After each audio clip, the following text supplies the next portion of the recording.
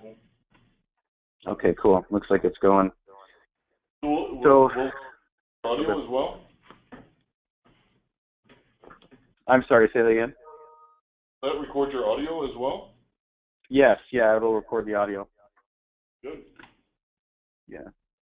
So, while you guys were connecting, I did add Paula, you, Melissa, and Todd, and Jeremy to the system admin group, and I'll show you what that group looks like as part of the training. So if you do want to add somebody else, then you certainly can. Okay. When you log in next time, you should have an admin tools section over on the left-hand side. And if you click this plus sign to expand it, you'll see a couple of different options here. You'll have the organization section. You'll have the monitoring section. And so we'll just kind of work from the top down. These two, Jeremy, I think you have access to, but basically the admin monitor is pretty straightforward. It just kind of tells you if there's any problems, like our email task issue, which we resolved. Finally, yeah. But starting just from the top down, the manage job functions, if you click on this, there's a few job functions that we've created. The first one is the system admins. This is what gives you guys the ability to manage the process instances, which you'll see here in a second. So you guys can see you four in there as well as my account, the admin account. Okay. So if you want to add somebody else to it, you just select them and you click the button here, and that moves them over into the assign users group, and then they would be able to do the same functions that you guys will be able to do. Okay. Okay. In addition to that, there are a number of other ones here you can see.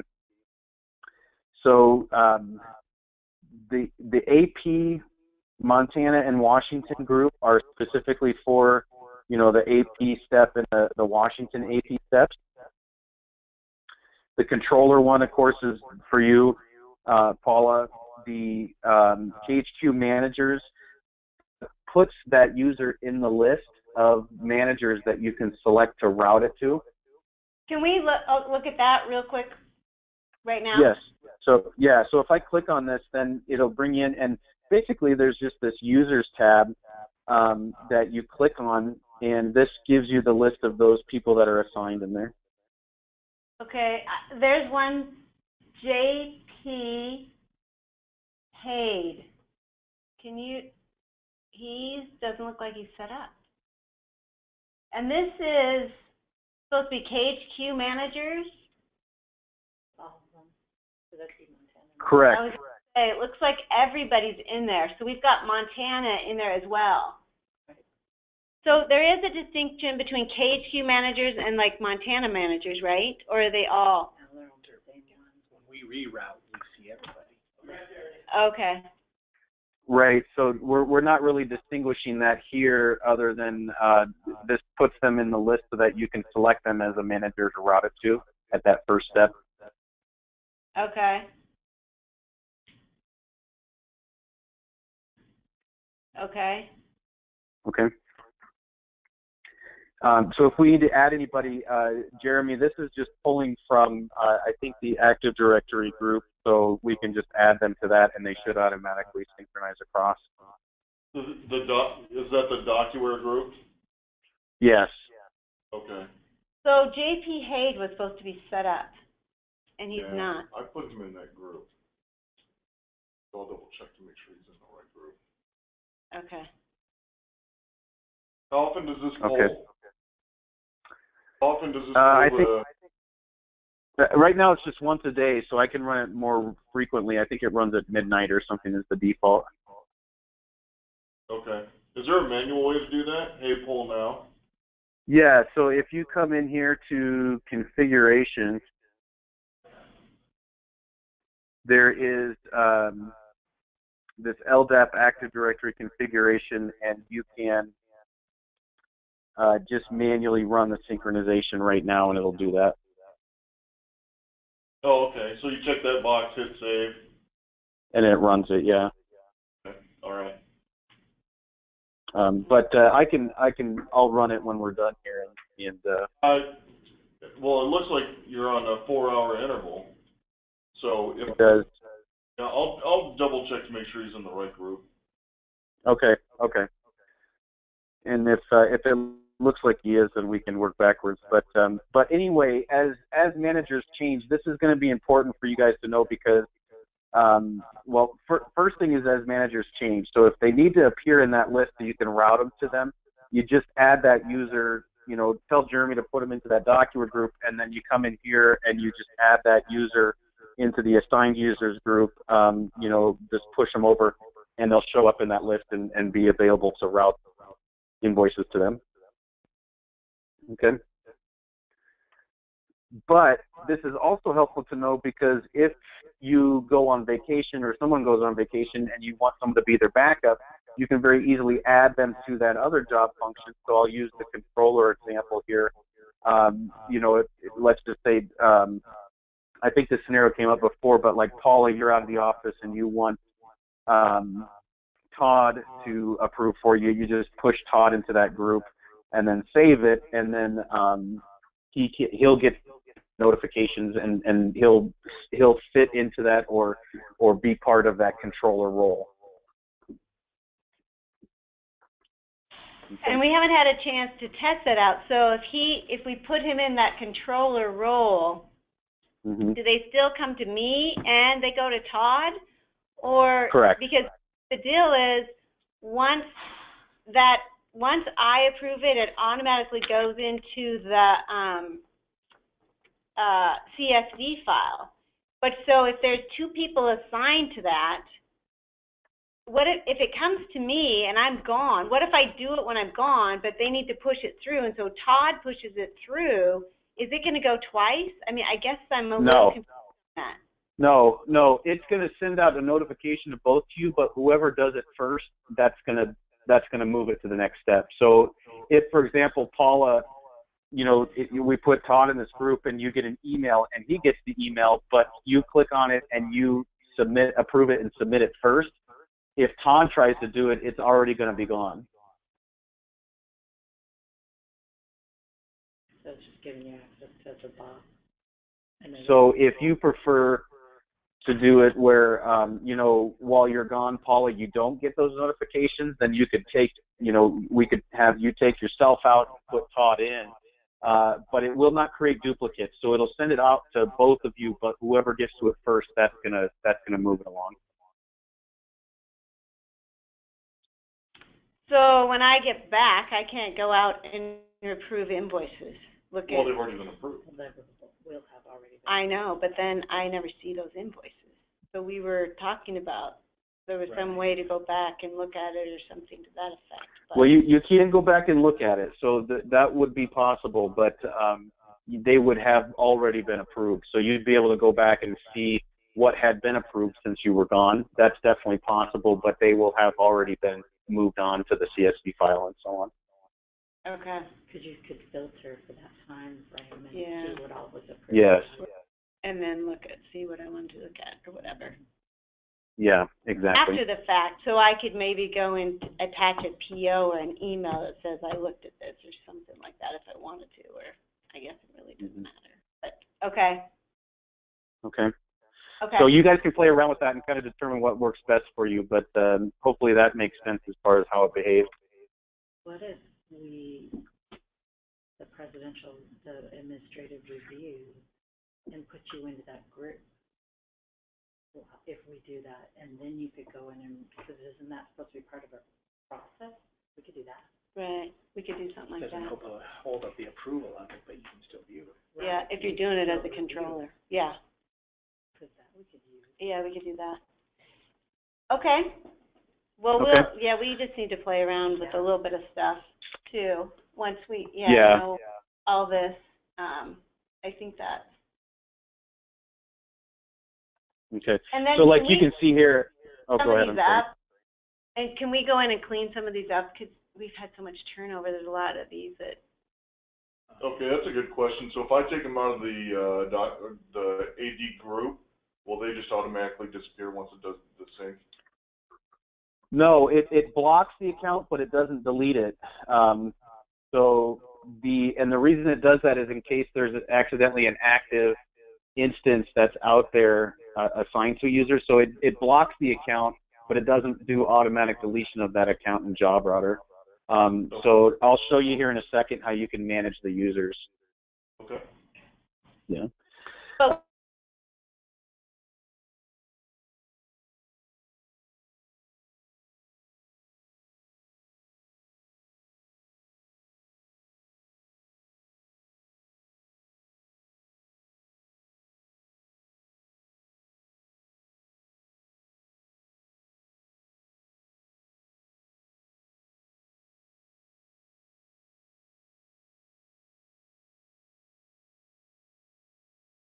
And it's broken down by AP managers, president, controller, and then the two station accountants. Now, the thing that I just want to mention quickly is that there's a station accountant role and an AP, and then they're broken down into Montana and Washington. So if you look here, you'll see that you do need to put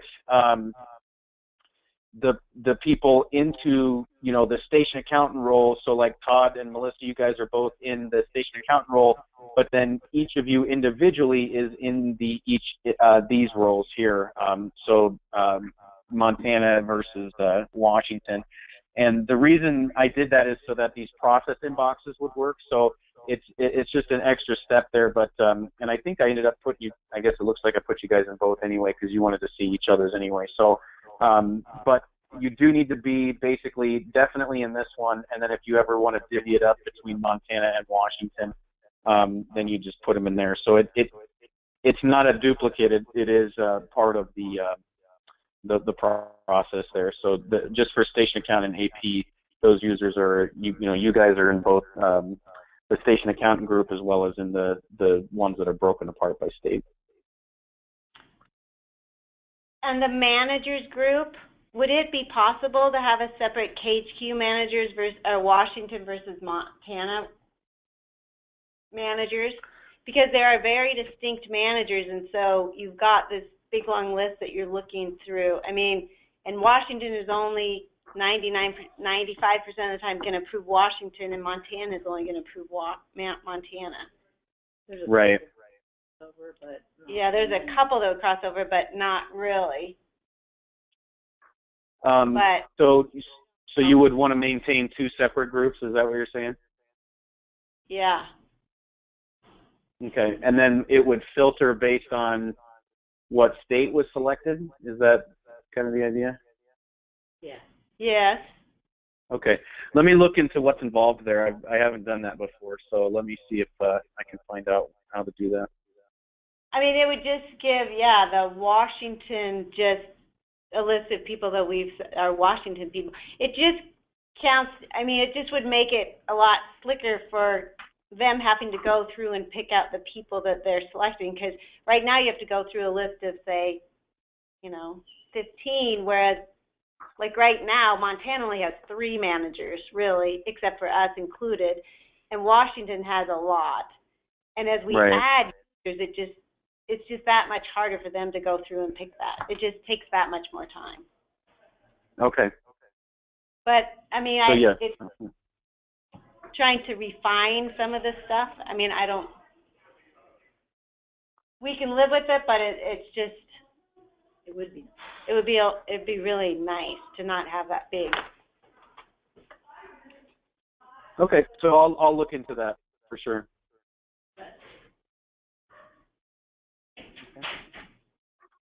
Excellent. So then, so that's the job function. So again, you can add people in. The system admin. All that is the 4 of you guys again for these functions that we're talking about.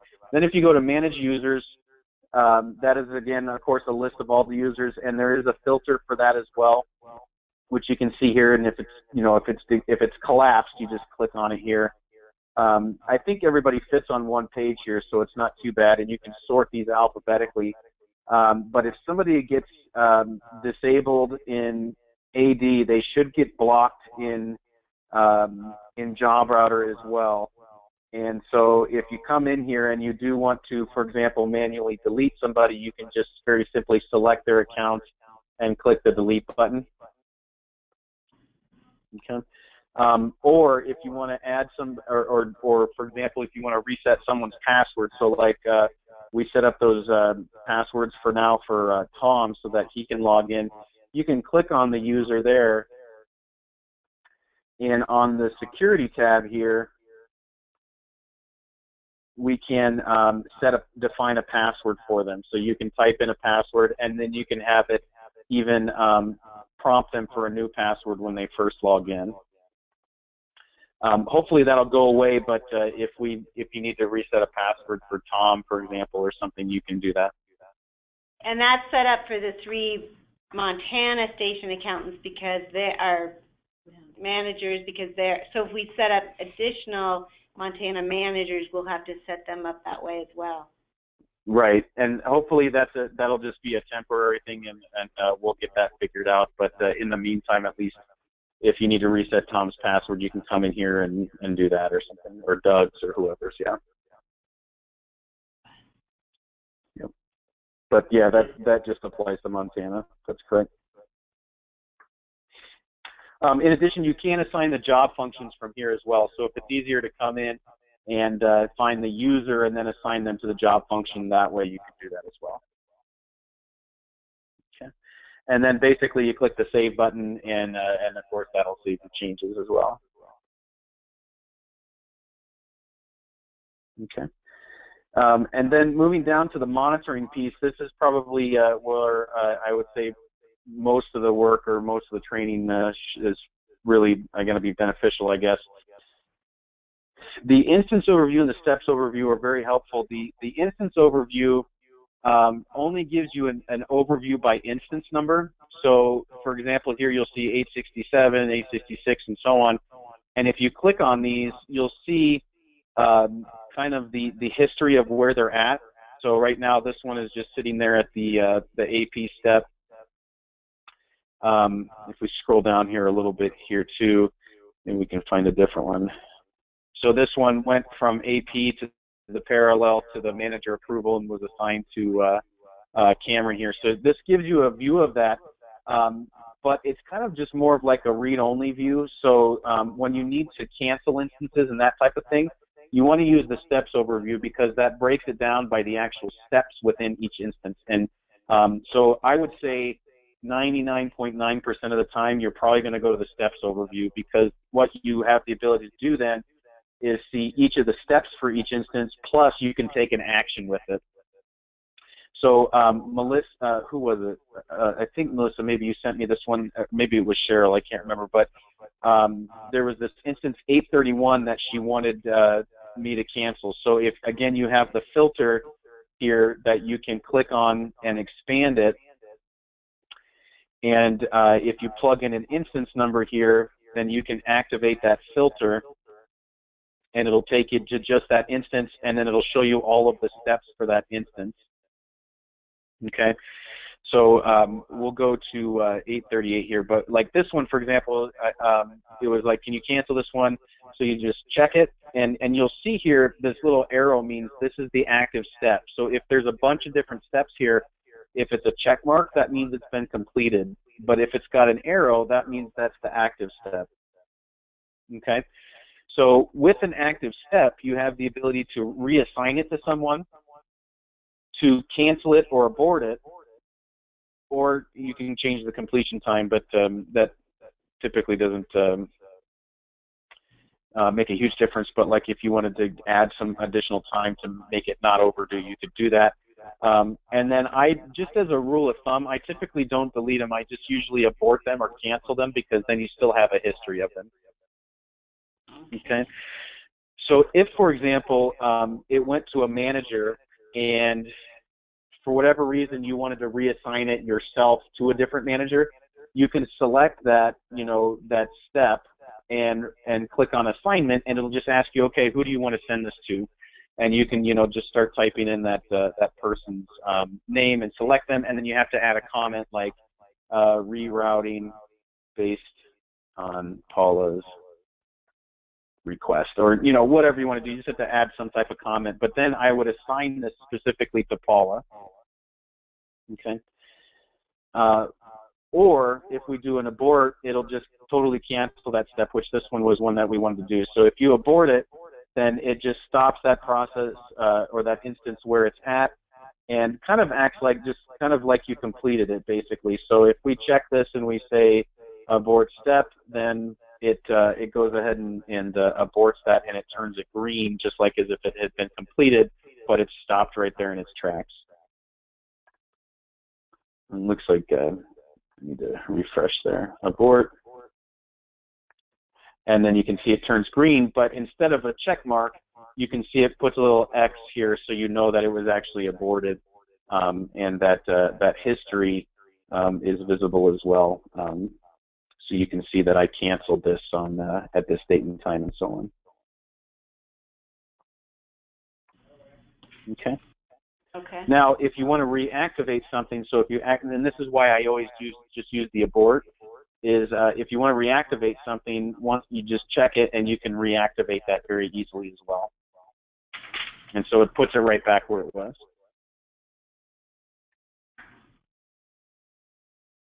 But you can't do that if you deleted it.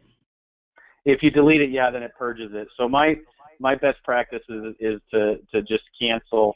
Unless you really, really want to delete it, you certainly can, but most of the time I just abort it, and that way it's still in the system. It's just there's a I guess an audit trail. Right. Okay. So again, this one was supposed to be deleted, so I'm going to go ahead or canceled, I should say. So I'm going to abort that one. Now there was another one that I wanted to show here. So instance 838 was one that Paulie had sent me. And so here you can see in the steps overview, this is where you can see the breakdown of everything that's happened. And again, because it breaks it down by step, you can actually take, you can say, I want to do this with this step. So let's say, for example, in this case, Paulie called me and she said, I want you to, I want to start this one over back at step 1, right? So rather than just reactivate this step, I need to cancel this instance. So I would check this and say abort this step, which would turn everything green because at that point it's been, essentially completed or canceled. But then I would come back to this one and I would say I want to reactivate this. And so the reason I bring this up is because if you reactivate this step and you have step 9 here active as well, and you don't cancel it, then you're going to have 2 of this instance out there in the field. So I don't anticipate this will happen extremely often, but you can probably understand that if we have part of this instance active at step 9 and we reactivate step 1, there's going to be 2 duplicates of this out in the field there. So you just want to be aware if you need to go back in time and reactivate a step, just to make sure that you do abort that active step or that currently active step before you reactivate a previous step. So does that make sense?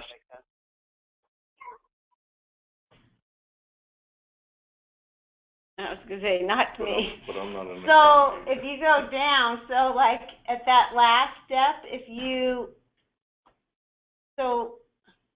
say that, okay, if you go down and abort it down below, Mm-hmm.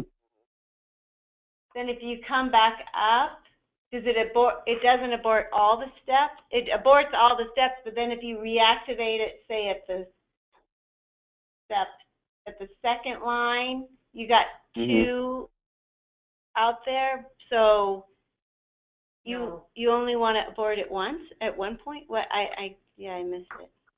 Okay, so this is good because this is I want to make sure this is clear. So here you can see the history, right? So this one came in for Mountain Boiler and Steam, and it went. Paulie took it and she assigned it to Tracy, so she routed it to Tracy, and then after that it came to Todd, and then Todd, it looks like, wanted to route it to Paulie, right?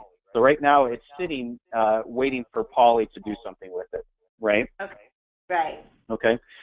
So if Paulie, for example, said we want to reactivate step 1, and we just want to start this over, or maybe we want to go back to the Tracy step.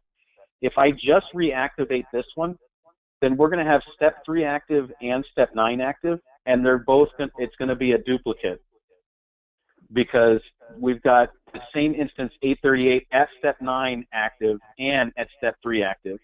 So if Paulie says, I want to go back to step 3, you want to abort this one before you reactivate this one. Okay, so if you abort this one, so you do that, and then do you save it or anything? No, so I select abort, right, and now it turns everything green because it's saying, okay, nothing's going on. Because what's going to happen is, well, let's just play this out for a second. Because what's going to happen is if I reactivate Tracy, then it's going to end up going through the same process, right? So we've already got one spin-off of it here, and then it's going to start here and go through it all again. And so we're actually going to have 2 step 9s if we don't cancel this first or abort this one first. So now I would come back and reactivate this step, and it would go back to Tracy in this case, and then it would go through the process again, but we wouldn't have 2 step 9s, right? It would just, we're going to cancel where it's at right now, and we're going to go back in time and say reactivate step 3, and it's going to go through those same steps again. Okay.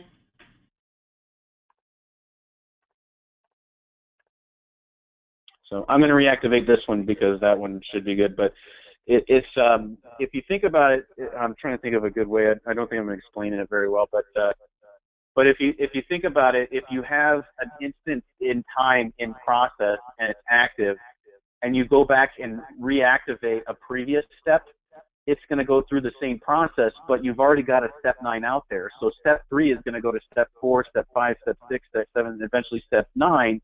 And you're going to have 2 of the same thing at step 9. So just cancel the one with the check mark, or without the check mark. The one with the arrow. Great.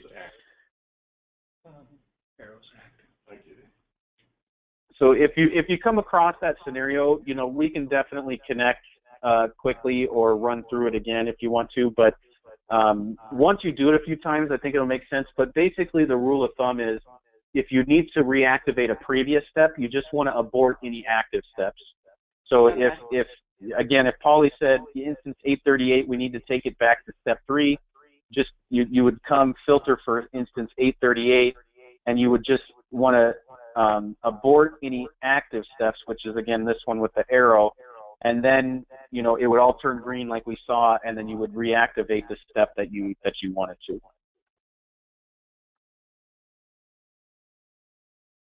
Okay. Okay. Yeah. Have a good week. Oh, yeah. Have a good week. You're on vacation? Yeah. Bye. Okay. So lastly, you know, so we talked about the reassignment, which is pretty straightforward, aborting, which is pretty straightforward, and then reactivate. And that scenario where if it's something that you're going to go back in time or to a previous step just to make sure that you abort any active steps. Up here in the filter, you guys, I think, are probably, I know have been using this, it sounds like, but you can do a number of different things, which is nice. So you can filter by job function, username, or initiator, which the initiators will all be the same. But like, for example, if we clear out instance, we can, you know, filter by a particular step. So if we only want to see step 9s, anything that's at step 9, we can do that. If you want to filter for just anything that's active or things that are completed or postponed or you know, anything that's been, you know, that's had a request question, you know, you can do that as well. So you can filter by status, which is helpful. So you can see here, this is all of the request steps that have happened. In addition to that, you can do it by in date or out date. So of course, the in date is when it comes into that person, and the out date is when it went out from that person. So if we wanted to see, for example, anything that had been completed for today, we could very simply say, I want to see that. And if you want to take it further and say anything that, you know, at the station accountant review step got completed today, you could do that. So we have the out date ranges, in-date ranges, and you can see some of these have gone through the entire process, so they're green, and some of them have just gone through past Todd, but are still not, the entire process isn't completed. So you can, filter by that in-date, out-date, step number, instance number, status of the step. In addition to that, you can do it by the summary, and for the summary, you just use that wildcard, if you remember, like we talked about. So if you wanted to look for Moon Security Service, for example, you could do asterisk Moon, asterisk, or even Moon Security, asterisk like that, for example. And, maybe I want to clear out all of these. And I just want to search for anything with Moon Security in the summary, and activate that filter. Now we can see all of those. So even in the context of, the dollar amount, the vendor name, the invoice date, the dollar amount again, or the posting month, we can, you can filter in there and find that thing, or even by the job function that it got assigned to. So, the AP group or particular user, we could see, anything that's active right now that's assigned to Polly, for example, right? In that text search, in the text search, is it absolute without the wildcards? Yes. It is, okay. Yes. So if you did it like this, for example, it would say anything that began with Moon Security, but because Moon Security is after 9550 in this pipe, this would not pull back Moon Security. So this is more of like a contextual search like that. Okay, so if you removed the wildcards, it wouldn't find anything. Correct. Oh, okay. That's one to remember. Because you'll have people, I can't find anything. You gotta have those wildcards. Well, Yep, the wild card is definitely critical, yeah. Nobody else, but yeah. No, okay. Well, they might see it in their completed files too. Because it's the same case, but if they go to the completed. For the filter, right. It's the same case. Right. But we're under. Right. But under here, but it's the same. Right. Works the Yes, same, yes, that's good to know. I don't think they've gotten really to the search yet. I mean, they're just starting to approve. But somebody will forget. Mm-hmm. Right. Right. But this is really helpful. And again, you guys have kind of gotten the handle of using the instance number, which makes, this piece of it very easy. But in those scenarios where maybe they don't remember the instance number, if you know that it was Moon Security and you know that, let's say Paulie says, oh, I accidentally approved one for Moon Security, you can come in here and, through this filter, be able to track it back to, which one you're looking for. And then if you're like, okay, so it must be instance 728. So now you can, go back here and say, okay, it's instance 728, and we clear out all this stuff. And now I activate that filter, and now I can see everything for instance 728, and we see, okay, that's the one that Paulie was talking about. So just being able to use that filter, I found it very helpful, and I'm sure you guys will too, to be able to track that down. Again, instance number, once people get used to the system, that becomes the ultimate tracking number, and I think people, once they're used to the system, will remember that or use that number. But in the meantime, if the instance number is not available for some reason, at least you can get in there and again, like by vendor name here, like we did, or the user, or when it came in or went out of the system, that kind of thing.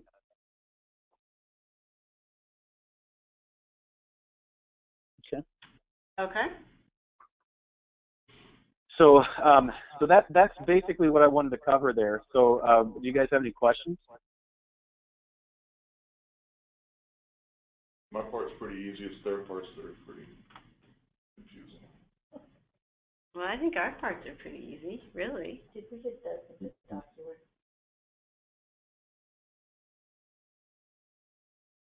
He was trying to get in and he couldn't. DocuWare or JobRouter? DocuWare. I have no idea. He couldn't get into DocuWare.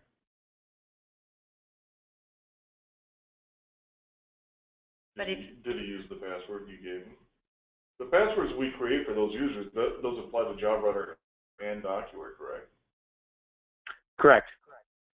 Yeah, then he wasn't doing something. For the Montana folks, yeah. I sent the credentials out, right? I'll test it with his username. If it works for me, it'll work for him. And saying I can't get in means a whole host of things. He might not be using Chrome or Firefox. He might. Did we ask him about that? I'll test his account, and then we'll go from there. Because I saw him in there. He was in there. Right. Well, he Right. had a JobRouter, just to get into DocuWare. Well, that means his account works. I know, So what's he doing? I don't know. Okay, well, I think this helps a lot and gives us some things to go on. We just need to